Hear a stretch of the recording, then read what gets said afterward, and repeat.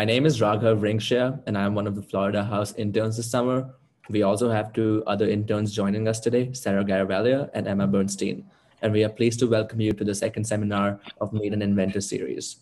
Here at Florida House, the only state embassy in DC, we work to connect, celebrate, and champion Florida to the world.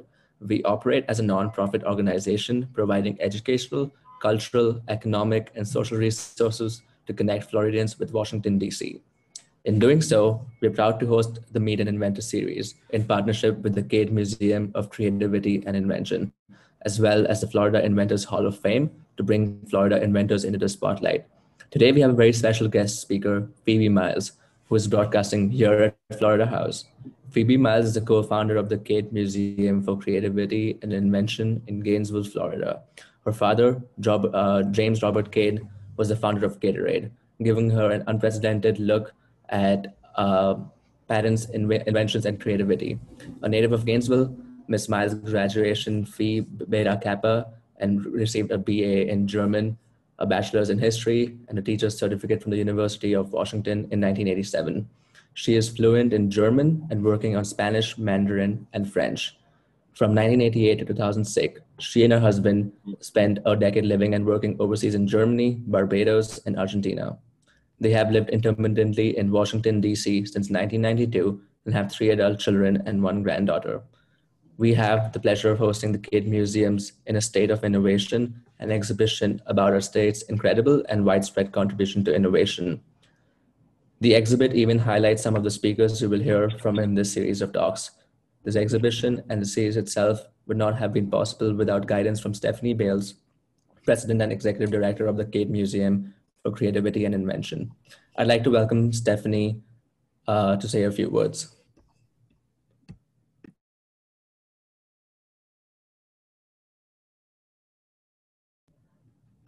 Stephanie is having some problems, so we will move on to introduce Jamie Spurrier, the program manager from the Florida Inventors Hall of Fame. Thank you so much, and good afternoon, everyone. I want to thank you all. First of all, I want to thank Florida House and the Cade Museum for Creativity and Innovation for this wonderful opportunity. What a privilege it is to be here to hear Phoebe's incredible story today. And what a perfect collaboration and celebration of innovation in the state of Florida. And that's really at the heart of the Florida Inventors Hall of Fame, to celebrate the spirit of innovation in Florida and to serve as a hub for the innovation ecosystem. So the Florida Inventors Hall of Fame was founded in 2013 by Dr. Paul Sandberg, who was last week's featured speaker, along with then University of South Florida President Judy Genshaft, with the intention of recognizing and celebrating Florida's vibrant innovation ecosystem and the remarkable inventors from our state, all of whom have advanced the quality of life for all Americans. It is our mission to encourage individuals of all ages and backgrounds to strive toward innovation and the betterment of society through continuous groundbreaking innovation. We are driven to support a culture of creativity, one that fuels innovation, drives economic growth, and encourages investment in Florida. We are a statewide initiative located at the Research Park at the University of South Florida, where our museum exhibits inventions and innovations from our inventors. To date, we have inducted 58 remarkable inventors who collectively hold over 4,000 patents. And each year we hold an annual ceremony in Tampa where we celebrate and recognize that year's inductees. We would love for you to come and visit us anytime or join us at the ceremony in Tampa on November 5th. Thank you so much. Thank you, Jamie. We now have Stephanie Bales, President and Executive Director of the Cade Museum. I'd like to welcome her to say a few words about the project. Hi, thank you so much for having us here today. My name is Stephanie Bales, and I am here at the Cade Museum for Creativity and Invention. We're located in Gainesville, Florida. Our mission is to transform communities through inspiring and equipping future inventors, entrepreneurs, and visionaries. And we have a vision of spreading an inventor's mindset around the world. At the Cade, we call that mindset inventivity. We were excited to have Florida State of Innovation exhibit on display at Florida House, and we are thrilled to partner with the Florida House and the Inventors Hall of Fame on the speaker series. As I did last week, I now invite each of you to think of a favorite inventor of yours. Now think of their invention and its impact on society. In that context, you might imagine that inventors are individuals who are dreamers of big dreams, people who are problem solvers. At the Cade Museum, we believe each of us has an inherent ability to invent, to develop new answers and create innovative solutions to today's problems. To do so, we must tap into our own inventive mindset. All inventors and their inventions have the potential to change the world. The Cade Museum's namesake, Dr. James Robert Cade, was a professor and physician who was also the lead inventor of Gatorade.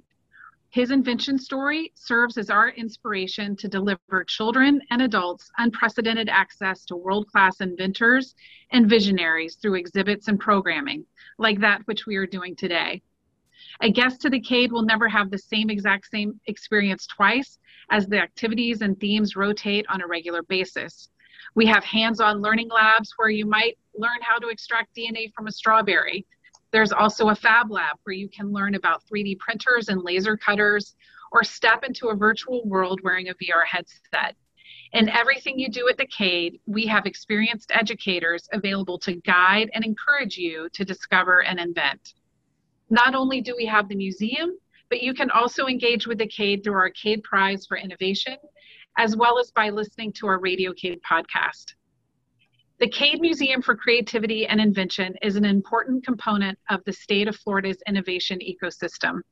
In 2010, when the Cade was founded, we were one of the very first institutions celebrating innovation and the inventive spirit in Florida. Our role has evolved, and while we still celebrate invention through our Cade Prize for Innovation, we are also meant to spark that inspires today's youngsters to become the inventors and entrepreneurs and visionaries of tomorrow. Come visit us the next time you're near Gainesville and discover the inventor in you. Thank you. Thank you, Stephanie. Now, to begin the conversation, I would like to introduce our moderator, James Virgilio. James is one of the country's leading fiduciary investors and financial planners, as well as the co-founder of Chacon Diaz and Virgilio Wealth Management. James has been featured on the world's largest news networks, was a Gator 100 honoree, and a 40 Gators Under 40 award winner.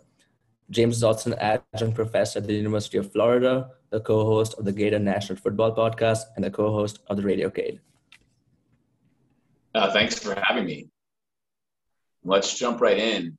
Phoebe, let's start talking about the museum itself, the Cade Museum in Gainesville, Florida. Give us a brief history of Gatorade and their role in starting this museum, along with your ideas to begin this project. Right, so the museum, the Cade Museum, is named after my father, who was the lead inventor of the team that invented Gatorade in 1965 at the University of Florida. So the origins of the museum are that, growing up with an inventor as a father was a pretty awesome experience. I took it for granted. I thought everybody grew up with a crazy inventor for a dad that was constantly bringing things home that were exciting and introducing me to a love for science and problem solving. And as I grew older and we moved away from town, we moved away from Florida, we were shocked when we started coming back to see this rising tide of innovation. And I just wanted to help give access to other people to have the same experience as I had as a child, growing up with an inventor, a literal seat at the table of an inventor.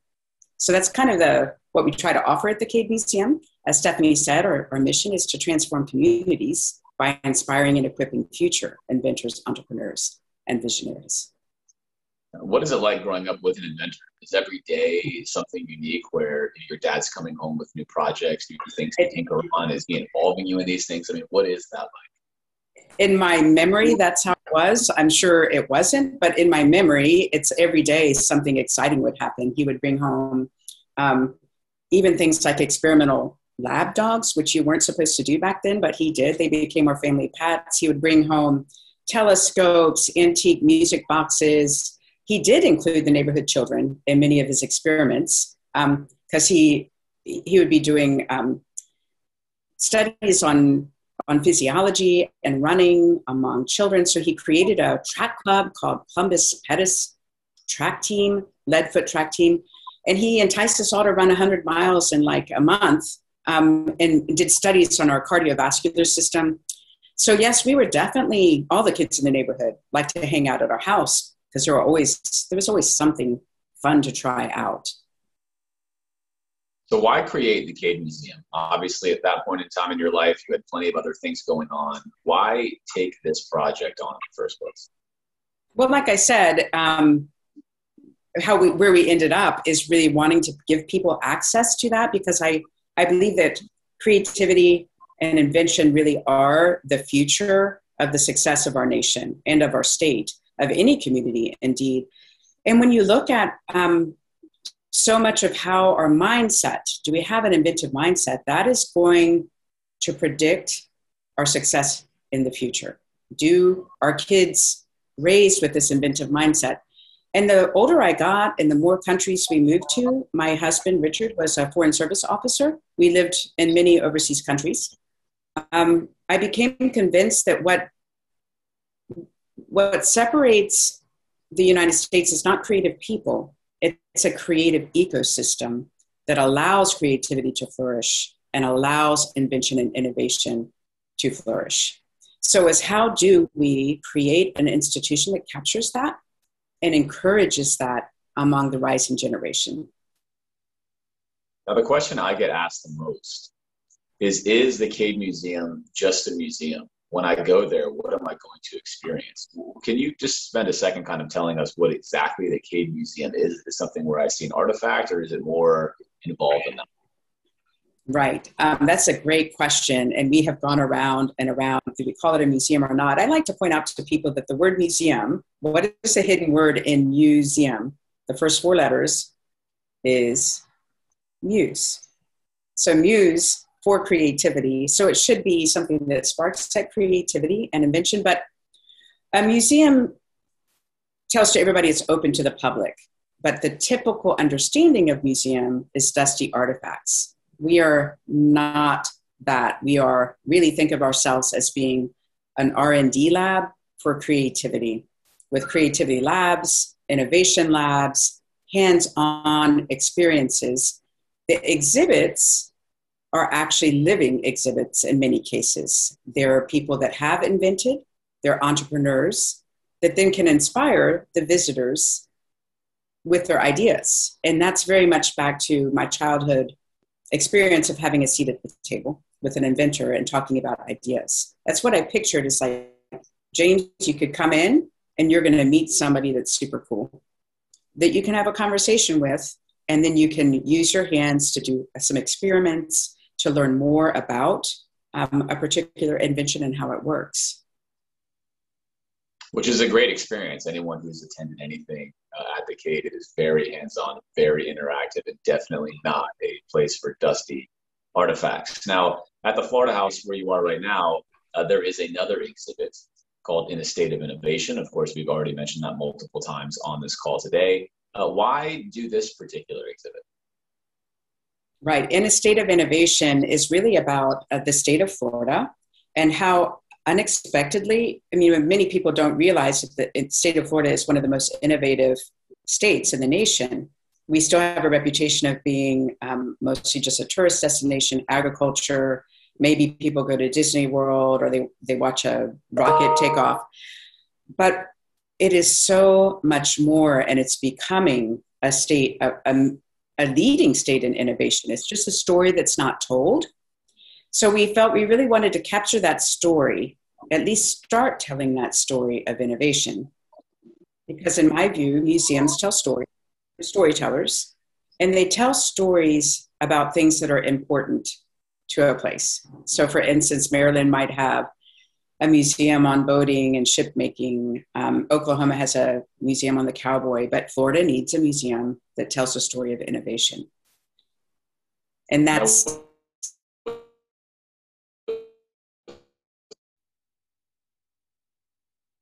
Okay, got it. Great, we're back. All right. Okay, we're back. Here we go. So what I was asking you and what I'm going to ask you now is I have frequently parroted a lot of the sayings and the facts and the figures you've given out on the state of Florida. And I will typically start by saying Florida is already one of the top states for innovation, to which a friend will reply, come on, no way. I think of California. I think of Austin. I think of the Research Triangle. I think of the Northeast. I haven't heard people talk about Florida being a state of innovation. Can you give us some facts and figures just about how innovative the state of Florida is at the moment? Well, I would actually like to start with why do people not think of it as a state of innovation? And it's really because although we have the city that's the oldest continually occupied city in the United States, at St. Augustine, we are a relatively young state as far as population is concerned. We were not in the first 13 colonies. We did not join until kind of mid-history. And our population didn't take off until the 1950s with the advent of air conditioning. So the only people that wrote about Florida, that talked about Florida in the rest of the nation were people that were vacationing there through the railroads. They would come on flagless railroads. So it became known as like the state of vacation, then the state of retiring, and the state of agriculture. It's really because of that people nationwide don't really, it's hard for them to wrap their mind around this new evolution in the state's history. So I'd like to point out in the state of innovation that there were three major historical things that happened in the 50s that planted the seeds for today's innovation economy. But again, it's very recent. If you compare us to Ohio or New York, that had a manufacturing infrastructure that goes way back into the 1800s, we did not have that until the three things happened. And that was the selection of Cape Canaveral for NASA and for rockets, Walt Disney World saying that they were going to locate in Central Florida, and finally, the first medical school in the state of Florida. Imagine not having a medical school until the late 50s. And that is exactly what Florida was. So those three developments, people don't think are necessarily connected to the innovation economy, but they are. We have more experts in LiDAR technology, more man hours than any other state in the nation. And LiDAR was what was used to map in lunar exploration and with mapping distances and so forth. So it's also the technology behind driverless cars. So Florida is to driverless cars what the silicon chip is to Silicon Valley, what the computers are to Silicon Valley. So this is huge growth in driverless cars and that type of technology, sensor technology. And then also we're the lead in gaming technology and animations nationwide, worldwide. And that goes back to all of the talent that poured into the state because of the theme parks. So it's much more than just tourism. It's the technology behind it and the innovation. And then finally, the medical. Gatorade was a product of the brand new medical school. My father was recruited to teach the first graduating class of kidney doctors, had just graduated from the first public medical school. They were studying to be kidney doctors. So Gatorade became a kidney research project. It was a kidney research project that became a world famous beverage. And that the sale of Gatorade and the royalties associated with it have led to seed funding for medical research that have turned Florida into this a hotbed for medical innovations. And it's not just Gainesville, it's throughout the state, that innovation corridor, the 5 top research universities, because they knew early on how important leveraging academic patents and ideas would be for creating future economies. So those 3 seeds are like incredible stories, but it takes a while for a seed to grow into a tree and to bear fruit. So 1950 is really, it's not that long ago. Statewide. No, it's definitely not. And one of the things I've really enjoyed learning about are the inventors themselves. So for example, I grew up hearing about Gatorade. I drank Gatorade. You want to be an athlete, you know about Gatorade, but you wouldn't often hear about your dad, Dr. Cade. And then you hear all these stories and it really brings to color, it brings it down to our level. Oh, this was a person who was trying to solve problems in their community. And that's so much of what the Cade is trying to do today. Look at who's trying to solve problems today, who's trying to push our society forward. Tell us about some initiatives at the Cade going on right now that are there to celebrate and encourage innovation across the state? Well, one of the main ones that we're pushing now is actually we're going into our 12th year is the Cade Prize for Innovation. We started out as a Florida prize, but now it's expanded into the Southeast. And that's really to find the next Gatorade. What is the next research project that is going to turn into a product that is going to get out into the market and change the way we live and to improve the way we live? So the Cade Prize is open now for applications. We'll be selecting the $50,000 prize winners at the end of September. That's at the Cade Museum. And our really great insight was that is the source for having new inventors and ideas all the time at the Cade Museum.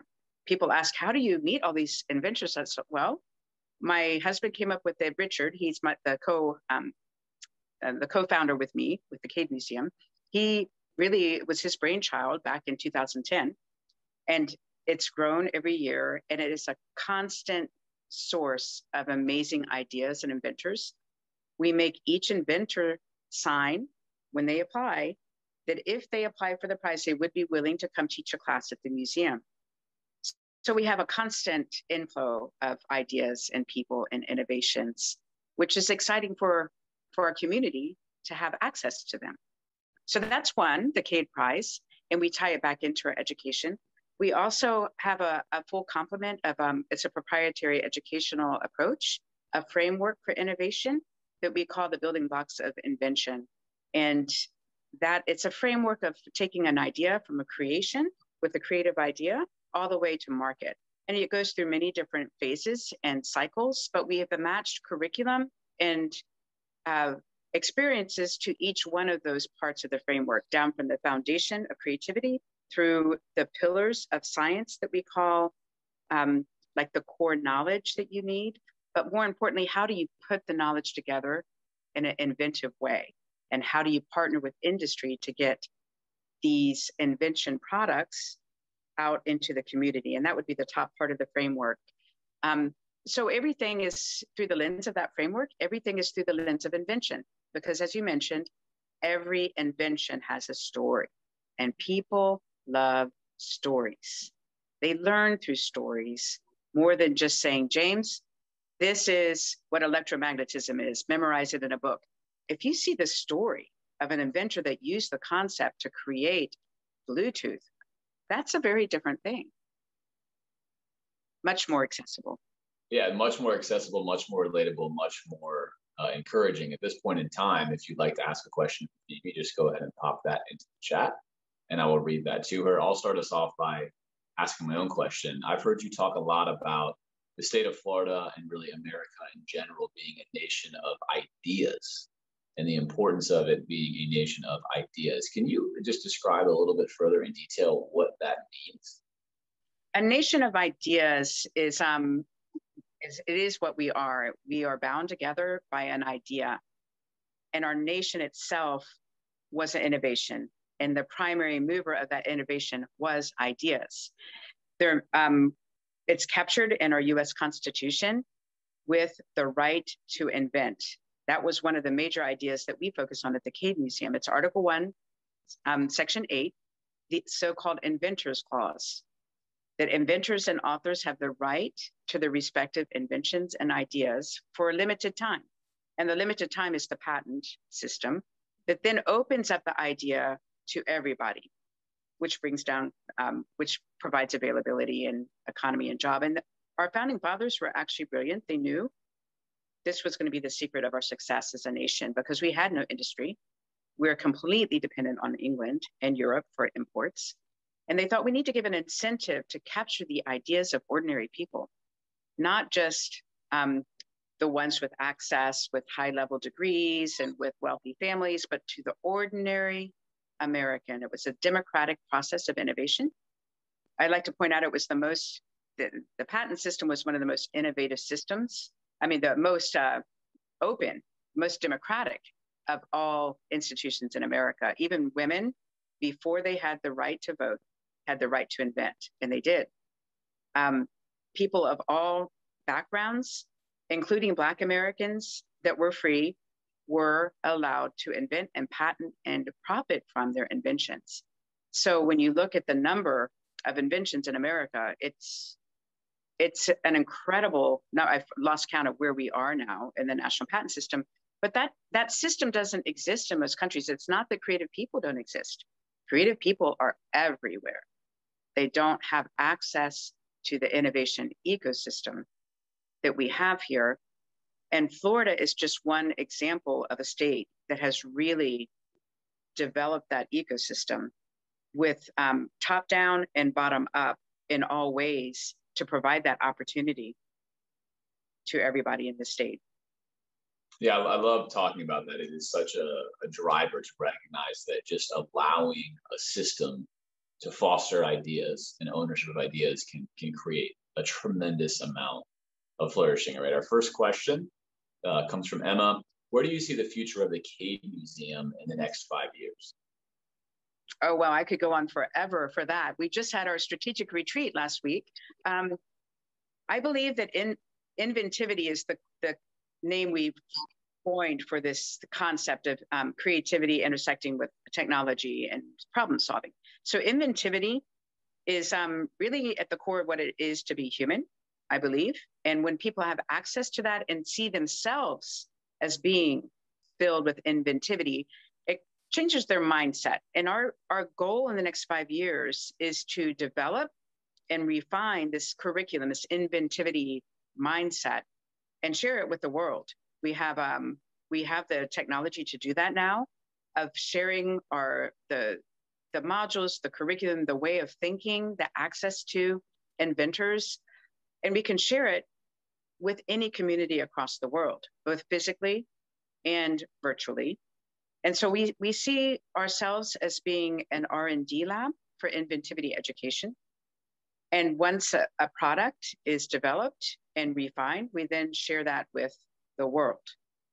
So they come to the Florida House and see this new in a state of innovation. That's one example. It's an R&D exhibit. It's our first go at trying to capture the story. Even just this morning, I was going through the executive director saying, wow, we could change this. We should alter this. The next one is going to be even better. And at that point, we put it out on the road with our proprietary interactive exhibits and share that with people in the hopes that all communities can grow into their full potential. How can area schools and teachers get involved in the future work of the Cade? Right. So we already have extensive partnerships with the Alachua County school system, which is the county where the museum is. And we worked very closely through COVID to get science content into the schools and into the homes.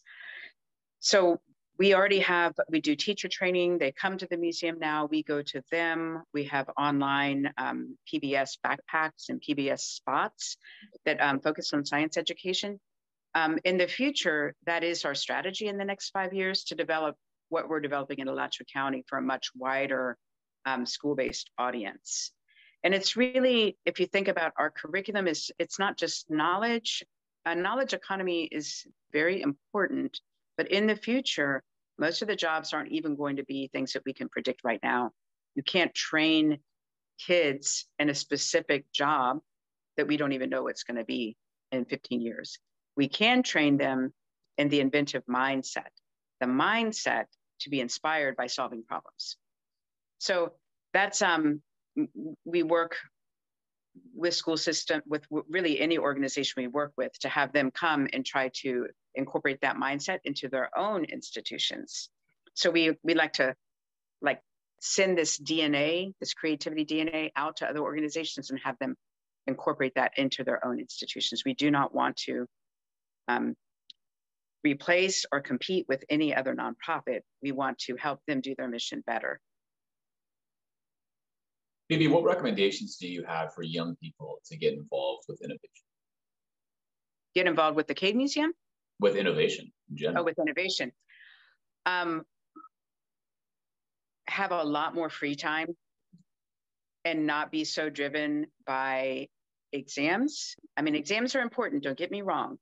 You do have to measure whether kids are learning, but I think the emphasis on tests where there is one right answer, it's an important factor, but it's just one half of the factor of being an inventor. An inventor has to have knowledge, but they have to have free time to look at a problem and say, this isn't matching the knowledge I have. And they have to have the mindset to think, how could I apply this from field A to this to field B and combine it together? Almost every inventor will tell you they came up with their idea when they're relaxed, on vacation, in the shower, taking a walk. I come up with all my best ideas when I'm asleep. No kidding. I'll wake up with the idea. And you cannot invent when you're hyper-focused. And our society is way too hyper-focused, and they're too distracted with busyness to be able to be a true inventor. So I would say play with the Lincoln Logs, play with the Legos, go for a walk, build a fort outside. All of those childhood experiences are very invaluable, in addition to learning specific knowledge. Now, this next question I've come across a lot as a co-host of Radio Cade, interviewing all sorts of innovators, inventors, entrepreneurs. And the question essentially is, how does someone from a background that's not STEM related get involved with innovation? And I'll jump ahead to the cliff notes there and say a lot of the inventors I have spoken to do not have a STEM background, even if they wind up being in what you think would be a STEM field. Right. Well, that's a great question. And that's why we call our museum a STEAM museum: science, technology, engineering, arts, and mathematics. I also like to add in music with the mathematics, because music is math that you can hear. So STEAM is definitely a full brain process. And it's not just, I like to give the analogy of inside an individual brain, you have a creativity comes from the full brain being engaged. It's not the right hemisphere or the left hemisphere. That's a false narrative, a false story, but it's truly when they see creative ideas coming through with fMRI imaging, it's a full brain solution. In the same way, inventions are rarely a solitary endeavor.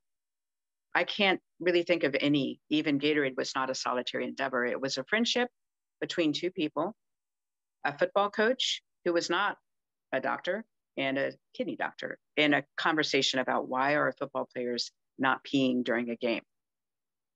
And boom, this whole idea arose. So no invention arises in a vacuum, and no successful invention arises just with scientists. In fact, that I've never seen that happen. The inventor scientist is not the same as the entrepreneur. They're both creative, but they come at their creativity is applied in different ways, and they're all essential.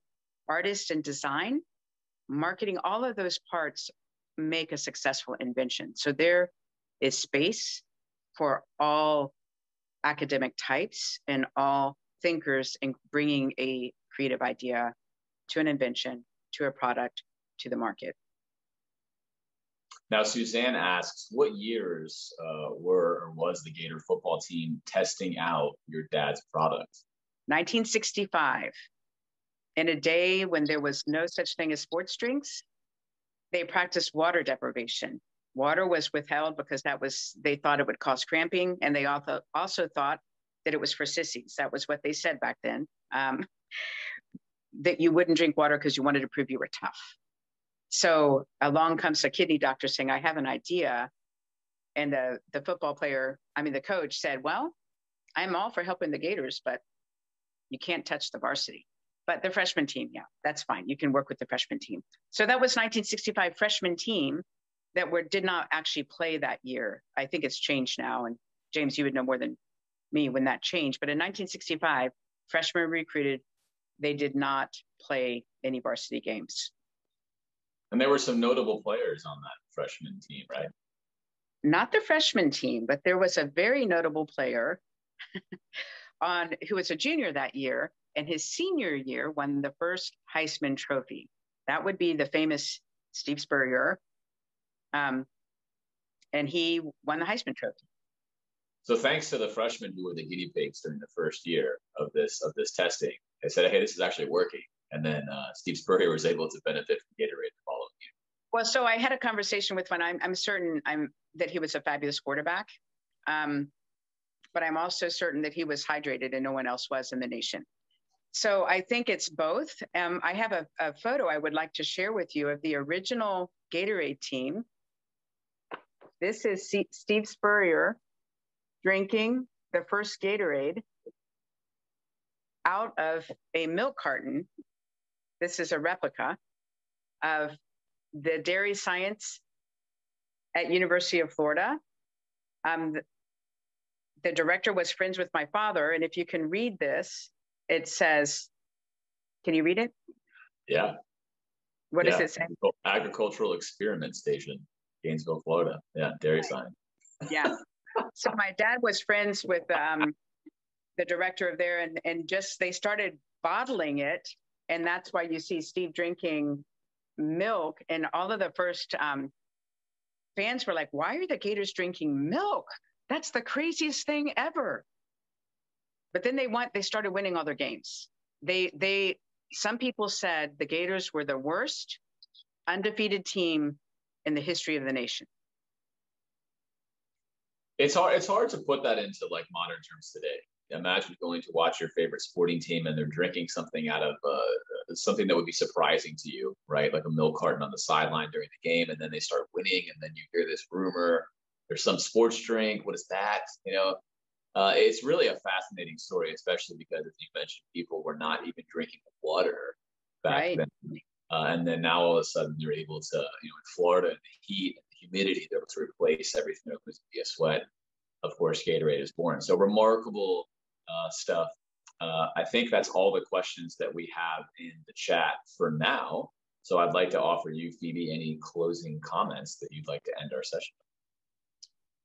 Oh, I'm trying to think of anything we didn't cover. Well, come up to the Florida House if you haven't been. My husband and I live here in Washington.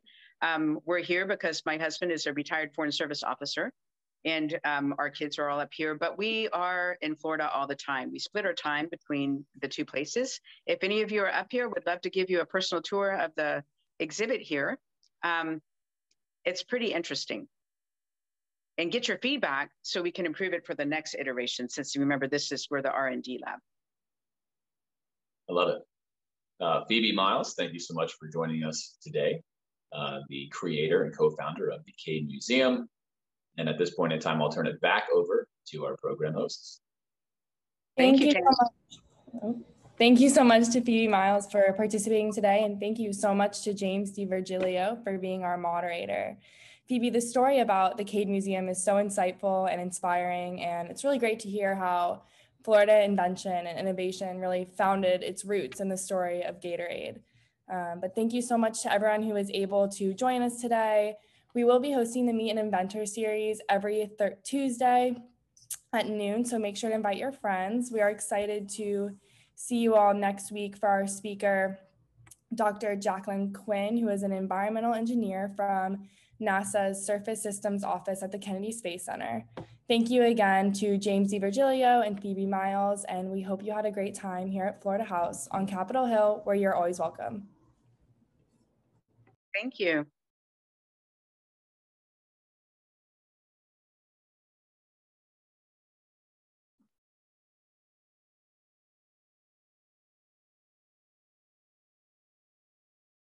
I don't want to touch anything.